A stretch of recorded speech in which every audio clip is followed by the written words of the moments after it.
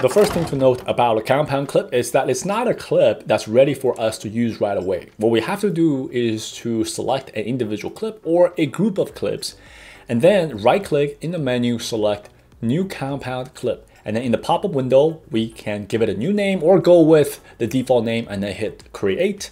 And now, as you can see, all these clips are being transformed into what we call a compound clip. And once a compound clip is created, we can still make changes to the individual clips. So what we have to do is to once again right-click this compound clip, and then in the menu select Open in Timeline. This is going to open up a separate tab in the timeline where we can make changes to the content of the individual clips that go into this compound clip. So let's just change this duration real quick. And then once it's done, let's double click timeline 1. This will take us back to the existing timeline where this original compound clip exists.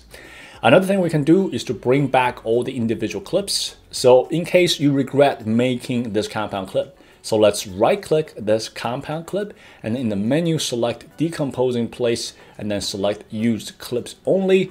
This, as you can see, is going to bring back all the individual clips that went into this compound clip. One of the most unique things about a compound clip is that the moment we create a compound clip, it is automatically saved as a separate clip in the media pool. So let's say right now we go ahead and delete these two clips. We can simply just drag that compound clip into this timeline and then right click and then in the menu select either Open in Timeline or Decompose in Place, use clips only to bring back those original clips and make changes to them. So the idea is that we don't ever have to worry about accidentally deleting them and not being able to retrieve the compound clip. Another cool thing about a compound clip is its space efficiency. So if we look at the original clips, we can see that we're taking out multiple tracks, but a compound clip is only taking up a single track, and it's also very nice and clean to look at. Now, perhaps one of the biggest reasons that most of us want to use a compound clip is because we can apply a single change to all the clips that go into a compound clip at once. So in this case, we have two clips that go into this compound clip. And if we go to the inspector panel and change the zoom setting, now this change, as you can see, is going to get applied to both clips at once. Same with special effects. So if we go to, let's say, Open FX, and let's just go ahead and drop a box blur on top of our compound clip, this box blur effect is going to get applied to the entire content of our compound clip. Now we can also take our compound clip to the Fusion page.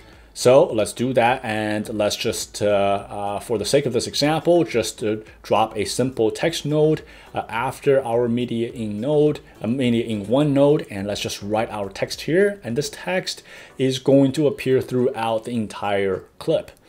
Now, same with a color. So let's take our compound clip right now to the color page. And if we, let's say, make some changes to the color, once again, this change, as you can see, is going to get applied to this entire clip. So the takeaway is that instead of making the same change to individual clips one at a time, what we can do is just to convert them into a compound clip and apply the change once, and it's done. Lastly, one lesser known feature of a compound clip is that it allows us to bypass some of the default behaviors in our system. So if you look at our picture right now, you can see that it has black borders on the side. The reason is because our picture's resolution is not the same as our timeline resolution. But if we take our picture to the Fusion page, you can see that it's being displayed okay. And the reason is because Fusion is actually displaying the picture at its original resolution. So in cases like this, if we actually make a change to this clip in the Fusion page, now you can see that it's going to look a little bit different when we bring it back to the edit page. And this may not be ideal. So what we can do is to turn this clip into a compound clip. And then if we take this compound clip to the Fusion page, you can see that now they are both displaying this clip at the timeline resolution, and any change that you make is going to be reflected exactly on the edit page. Now, by the same token, if we make changes to this clip on the edit page, this change, if we take it to the Fusion page, as you can see, is not being translated. So what we can do is that once the change is made on the edit page, we can then turn this clip into a compound clip. And then we can take this compound clip to the Fusion page. Now you will see that this change is being directly reflected on the Fusion page. Okay, so unlike a compound clip, adjustment clip is readily available for us to use. So all we need to do is to find it under effects. And now let's drag the adjustment clip into the timeline. And now the clip is ready. And just like a regular clip, we can lengthen it or shorten it. But as the name itself implies, adjustment clip allows us to make changes, make adjustments to clips that fall underneath the adjustment clip. And also the thing with adjustment clip is that it's not locked into a specific set of clips like compound clips. So we can move it to anywhere else in the timeline. If we go ahead and right now and apply just a quick change through the inspector panel, this change, as you can see, is going to get applied right away to the clip that fall underneath it. And if we move it to another part of the timeline, these changes will get applied immediately to another set of clips. Now, another thing about adjustment clip is that we can also easily copy and paste these changes and apply it somewhere else. So we can simply just copy this clip and then paste it to another part of the timeline. And again, these changes will get applied right away. But unlike compound clip, adjustment clip is not automatically saved in the media pool as a separate clip. So if you want to do that, what you will need to do is to drag and drop the adjustment clip into the media pool, and now the adjustment clip is saved as a separate clip, and we can easily bring it back into the timeline at any moment, and these changes will get applied right away to the clips that fall underneath the adjustment clip. So like we saw briefly earlier, adjustment clip allows us to make changes to clips that fall underneath the adjustment clip. So any settings in the inspector panel, we can leverage that, or we can use OpenFX effects, drop it on top of the adjustment clip. That will also get applied right away to all the clips that fall underneath the adjustment clip. We can also take the adjustment clip into the Fusion page, and let's just quickly apply some effects here. Let's do a transform, and then let's also bring in a blur as well. And these changes will, as you can see, get applied to all the clips that fall underneath the adjustment clip. And once again, just like a regular clip, what we can do is to lengthen or shorten the duration of the adjustment clip. And then those changes that we just made, they are still intact, they're still there.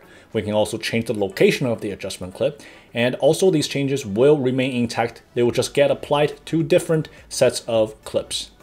And lastly, we can take adjustment clip to the color page and make changes here as well. And once again, these color changes will get applied to all the clips that fall underneath the adjustment clip. So the key takeaway here is that adjustment clip really allows us to prioritize the changes rather than the clips themselves.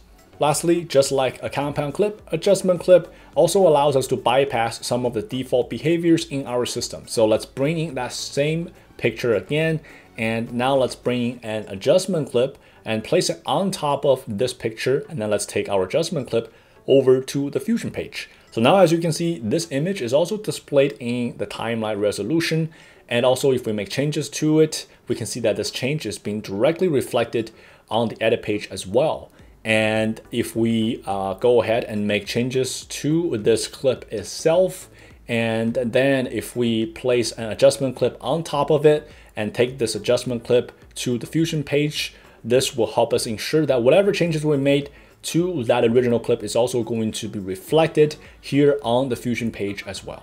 Now, just like adjustment clip, a Fusion composition clip is also readily available for us to use. We can find it under effects. So let's just drag that into our timeline here. But one thing you're going to notice right away about Fusion composition clip is that it's just black. And the reason is because Fusion composition clip is typically used as a placeholder for us to create Fusion effects, motion graphics, and then being applied into our editing. Now, before we get into that in greater detail, another thing I want to mention here is that we can also come to the media pool, right click, select new fusion composition. This will also allow us to create a fusion composition clip. And now, as you can see, that not only do we have a fusion composition clip in the media pool, but also we can just simply click into it, and this will take us right away into the fusion page. Or we can just go back to the other fusion composition clip in the timeline, make sure our playhead is hover over it, and then we can simply take it to the fusion page. Like we said earlier, fusion composition clip is really a clean slate for us to build fusion effects. So let's just bring in a text node, make some quick changes, and then we can just take it back to the edit page. And you can see that now what we just built here on the fusion page can be applied to any clip that is on the timeline. Now, what if you want to start your compositing using actual clips? Well, in that case, on the Fusion page, you will have to go to Media Pool and then drag in the actual clips that you want to use for your compositing, figure out which one is going to be the foreground and background, and then continue to make your changes and work on your effects from there. Another question that people often ask is, how do I save the nodes that I just used to create that effect so that I don't have to keep building this effect from scratch every time? Well, there are many ways to do that, one of which is to use macro, and the other way I want to demonstrate here is to use grouping. So all we need to do is to select these nodes, and then in the menu, go to settings, and then select save as, and then in the pop-up window, select the folder where you want to save this, and then give it a name that means something to you, and then just save these settings. And then if you want to reuse them, simply just bring back that folder, bring up that folder where these settings are saved, and then just drag and drop these settings into the Fusion page. And now these nodes are ready for you to use again to create your Fusion effect. So yeah, Fusion Composition Clip is a fantastic tool to use if you want to start compositing from scratch in the Fusion page. Lastly, we have Fusion Clip, which is very similar to a Fusion Composition Clip, but the key difference here is that it's not readily available for us. So what we have to do is to use the actual clips in the timeline and then stack them on top of one another, and then select those clips. And then we're going to right click and in the menu, select a new Fusion Clip. So now, as you can see, these clips will be turned into a single Fusion clip, very much like a compound clip. And if we take this Fusion clip into Fusion, one interesting thing you're going to see is that the background and the foreground is already configured for us using those clips that we just used in the timeline. So as you can see, Fusion Clip is not typically used as a placeholder like Fusion Composition Clip, and it also allows us to configure the foreground and background compositing using the actual clips in the timeline on the edit page. Now, one last thing I want to mention here is that Fusion Clip is very much like Compound Clip in the sense that the moment you create a Fusion Clip, it is going to be saved as a separate clip in the media pool. And what that means is that you can easily reuse this Fusion Clip by simply dragging it from the media pool to the timeline. Now, another thing I want to mention here is that you can also easily edit the content of the original clips that make up the Fusion Clip. So let's right click this Fusion Clip and then select Open in Timeline. This will open up a separate tab and where you can make changes, where you can adjust the original clips. And once you're done, you can just double click Timeline 1. This will take you back to the original timeline. And if you go to the Fusion page, you can see that these changes are also immediately applied as well. Okay, now one last thing I want to touch on is that unlike Compound Clip, we cannot decompose Fusion Clip. So in case Control Z does not work anymore, you can right click and then select Open in Timeline. And then here you will just have to copy these clips and go back to the original timeline and paste them there. Okay guys, so I hope this tutorial helps, and as always, I will see you next time.